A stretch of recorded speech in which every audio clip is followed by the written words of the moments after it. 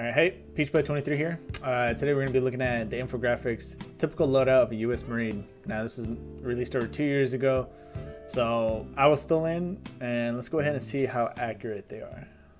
This video was made possible by Wix. If you are ready to create a website, head over to wix.com/go/infographics to try out one of their premium plans right now. In a book called Soldiers Load and the Mobility of a Nation, Colonel S.L.A. Marshall pointed at a troubling issue plaguing U.S. combat troops: overloading of equipment, hampering battlefield performance. While the ideal U.S. infantryman's combat load is not meant to exceed a third of their own body weight. That's bullshit.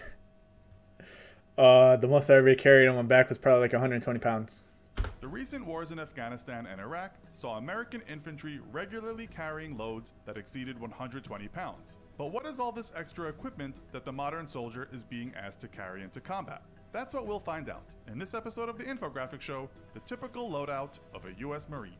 First, overburdening is a serious concern for the U.S. military, with several studies having been undertaken on the combat effectiveness of troops carrying modern combat loads. Without exception, each study thus far has shown that extreme loads critically lower combat effectiveness, and in Afghanistan, the Taliban was known to refer to American and British soldiers as donkeys because of how overburdened each soldier was. In fact, NATO soldiers found it difficult to close with the enemy because of how much more mobile the insurgent fighter was. I mean, typically, this looks like they got a main pack right here. How I wasn't in Afghanistan or Iraq. I deployed most of the Kuwait and Syria. But whenever we did training or whenever we went out, we had like a little, which ended up getting a little mission, Apex Tufelhunden, for 4 days in Syria. We were just like in a little defense, enclosed area. We only took day packs, so like the smaller backpack. I don't believe we got the main packs, which I really hated because it got cold as shit at night, and the only thing I had really to some form of like layer to like block me from the cold was probably just my tarp. Didn't bring any warming layers, nothing. So. The U.S. Army Field Manual on Foot Marches dictates that an infantryman should carry a fighting load of no more than 48 pounds and a marching load no greater than 72 pounds. Yet modern mission-critical equipment regularly pushes... You gotta think, these guys are carrying, like, everyone's weight's gonna be different because you're gonna have some people carrying, like, these heavy-ass, thick-ass radios. You're gonna have people carrying AT-4s, people carrying law rockets, people carrying, you got... 52s carrying fucking these ladders, the small, which I don't think they have the small anymore actually. They're carrying breaching tools. You got the machine gunners that are carrying the 240, the tripod, the A-bag. Mortarmen carrying the plate, the tube, and the ammo to actually shoot it, which fucking sucks. I had to carry them one time in my pack during the training exercise. It is not fun. It's heavy as shit. And yeah, these weights and these loads are going to range very differently depending on like what your job is. And if you were like an 0311 like me, you're pretty much susceptible to having to carry ammo for other people. Combat loads to over 100 pounds. So just what are U.S. Marines carrying into combat nowadays? A Marine is not a Marine without his weapon, and the American Marine is equipped with the M4 carbine. A 5.56mm rifle has a maximum range of 3,600 meters with a point target range of 500 meters and an area target range of 600 meters. Area target of 600 meters, huh? I know it's been a little while for me since I've been in, but I swear that number should be 800. I don't know though. The M4 has a muzzle velocity of 2,970 feet per second, giving it tremendous penetration power against body armor and a sustained firing rate I never learned the firing rates. rounds per minute with a maximum cyclical firing rate of 700 to I had them down, rounds but per I minute. never paid Together too with much attention to them. round magazine, the M4 weighs in at 7 pounds 5 ounces. Now, if you're wondering why you're having they did try to make us try to memorize a lot of the weights for it, because a lot of the time, especially if you're going like on helos like us, you're having to really take into account the amount of weight you're going to be carrying so that you're not overburdening whatever helo or plane that you're getting on. A U.S. Marine's M4 is typically equipped with a PAC-4 or similar laser for use with their night vision, and an ACOG scope to aid with naked eye. It's not really an ACOG, it's just an RCO. And I believe they're talking about the PEC 16. It's got a little flashlight and laser on it. Some people have PEC 15s. There's typically dogs. It's like just a generation behind. Targeting. Always ready for a close quarters fight, U.S. Marines still carry bayonets for use in conjunction with their We never use bayonets, except for boot camp. rifle or on their own, along with the legendary K-bar knife. On him, a Marine carries a variety of gear. Depending on climate, they are equipped with a suitable camouflage uniform made of extremely durable and air-breathing fabrics. Also, depending on the type of enemy they may be facing, their uniform may be adorned with a patch of infrared tape on the left sleeve for aid in identification with night vision equipment. Although, if facing a more modern foe, They also the have tape them on the will likely Kevlar. not be worn, as it could also be seen by the enemy. A pair of tactical gloves, knee and elbow pads, and sun, sand, and dust goggles. No one ever wore knee and elbow pads. I had a staff sergeant who said the only time you wear knee pads is when you're sucking dick. So Round out the environmental protection equipment each individual Marine carries. While available for decades, for the first time in history, U.S. Marines are all equipped with body armor. Today's variant is known as the Interceptor Body Armor System and consists of a Kevlar weave vest with 2 ceramic inserts. The vest itself is rated to stop a 9mm round, and the additional ceramic plate inserts are each rated to stop 3 hits from up to a 762mm round. Altogether, the body armor and plates weigh a minimum of 16.4 pounds, but additional feels inserts much and heavier than modular that. add-ons, such as leg, groin, and neck protectors, can vastly increase that weight. I never To got protect those. their heads, the American Marine is equipped with the Advanced Combat Helmet. Capable of stopping a variety of lower-end calibers, the ACH provides protection from small-caliber weapons and shrapnel, and unlike helmets of the past, is smaller and rides higher on a Marine's head to improve their ability to see and hear on the battlefield. didn't matter which Kevlar you got, that shit was always going all the way around, especially at night when you had your images on and you're walking. You don't even have to run. You're just like, images just bouncing up and down. But the moment you start running, that shit's going all over the fucking place. Each ACH comes with a night vision mount for quick and easy deployment of each Marine's personal night vision equipment, the PVS-14 or PVS-7. As a monocular device, the PVS-14 We use the is vastly preferred PVS-14s. over and is phasing out the PVS-7, which covers both eyes. Having one eye adjusted to nighttime conditions allows the Marine a faster reaction time in case they have to remove their night vision, avoiding temperature. FYI, a little tip. If you wear glasses like I did, or have contacts but didn't wear them out that day, if you looked at the PVS-14 at night, it actually looks a lot clearer if you take off your glasses. Just heads up. Temporary blindness as eyes slowly adjust to the total dark.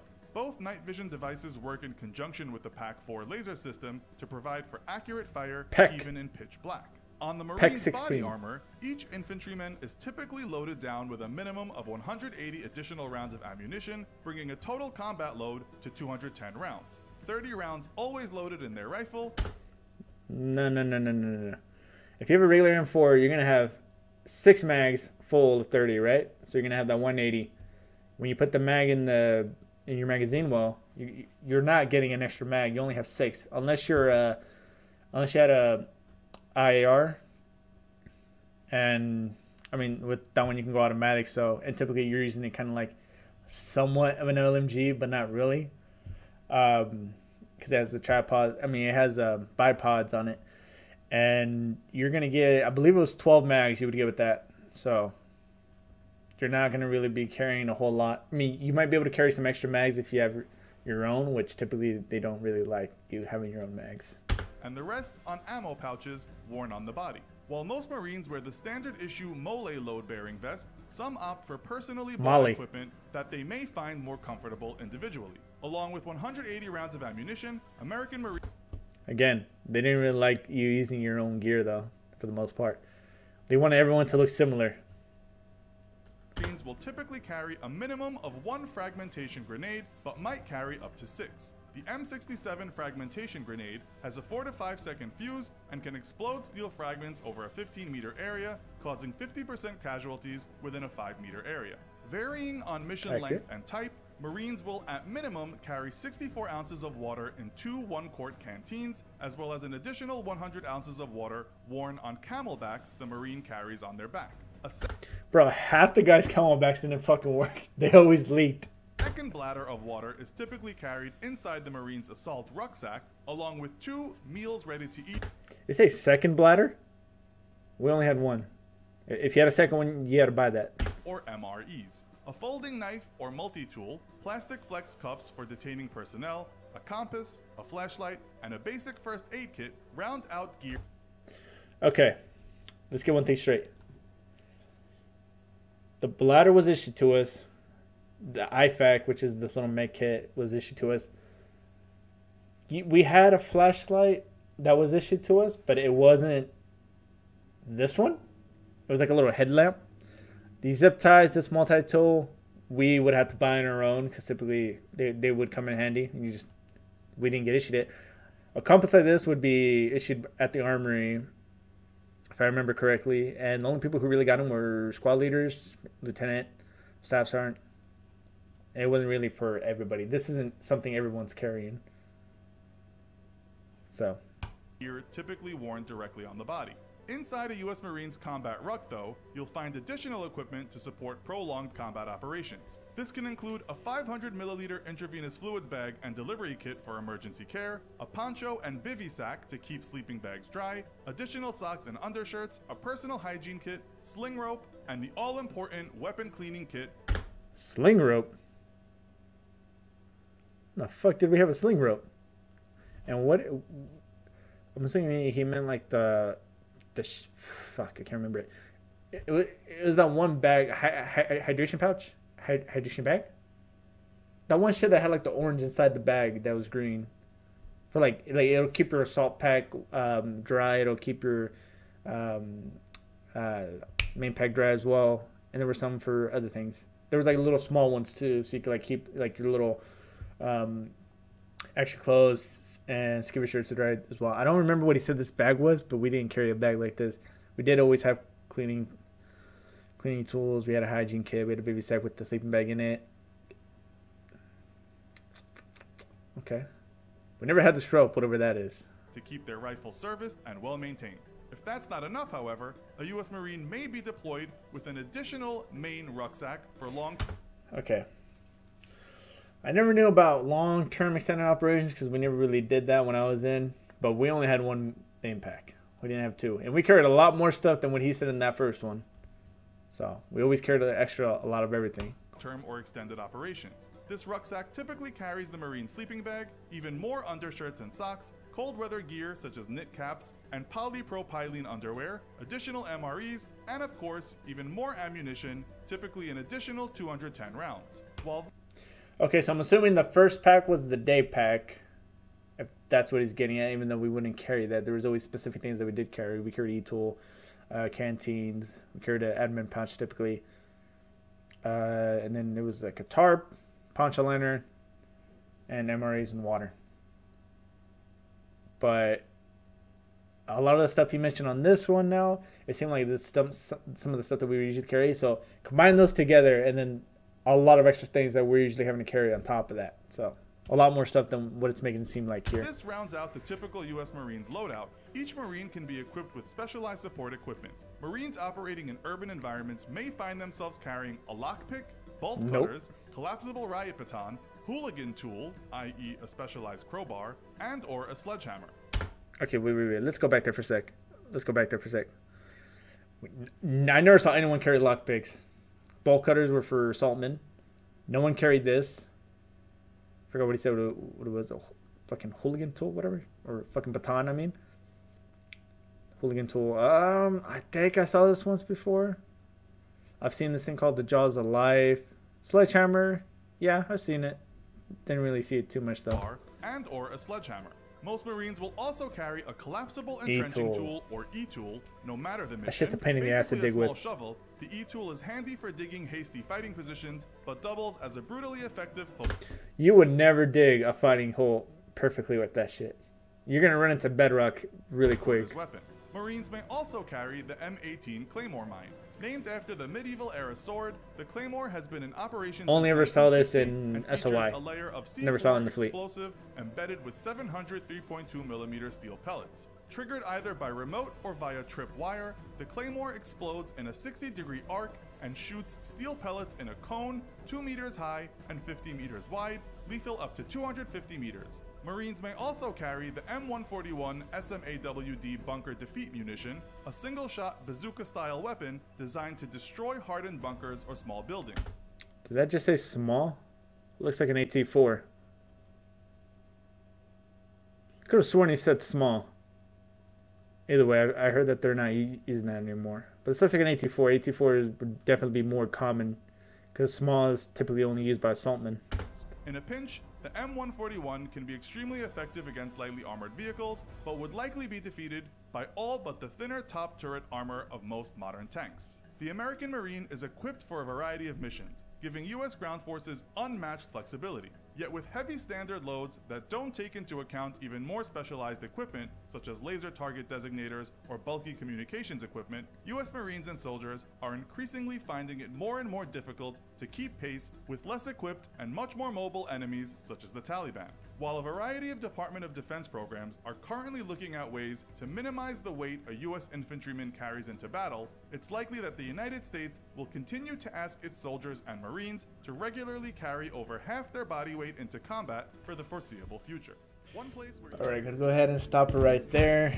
Seems like the rest of it is just an ad, but damn, there's a lot of quite a bit of inaccuracies. I mean, I don't know where they were getting this information, but I mean, some of it was true, some of it not so much. And as far as ways to try to improve it, honestly, man, you gotta let Marines carry their own shit, like the own stuff that they're gonna bring. Don't bring excessive amount of gear that you're not gonna be using. And because, man, we carried so much.